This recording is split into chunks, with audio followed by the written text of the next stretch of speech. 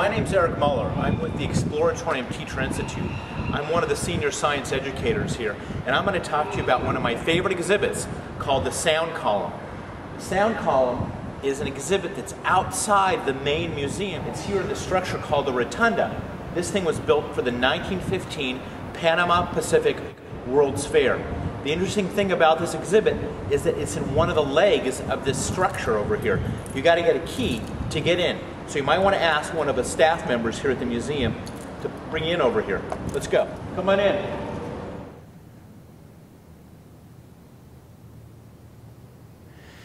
So here we are inside of the sound column. It's this really tall, concrete-lined room that has these great echoing qualities.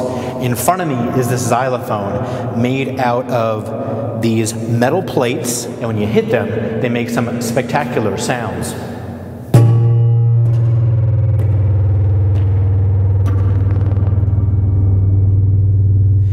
These plates are color-coded, and because of their differing lengths, they produce sounds of different frequencies.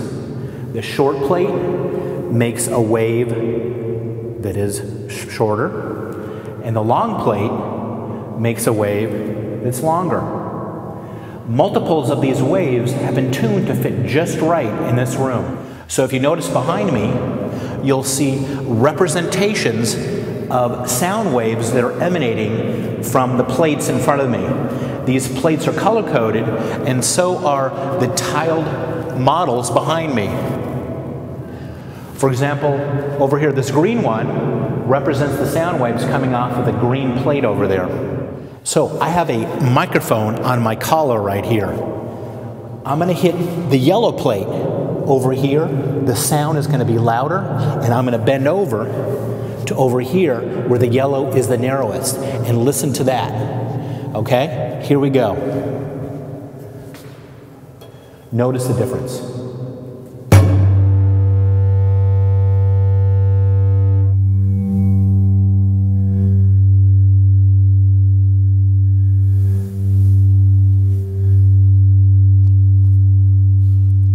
It's pretty striking.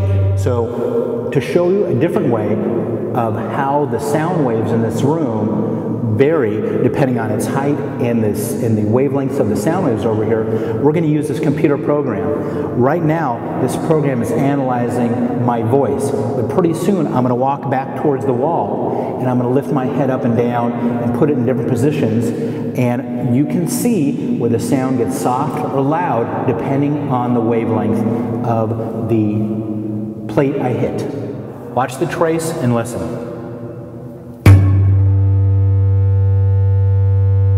Wide spot, narrow spot.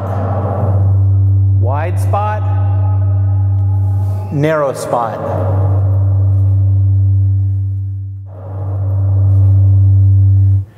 So, besides this being a really cool exhibit, one of my favorite exhibits, you might be saying, yeah, well, so what does this have to do with my life?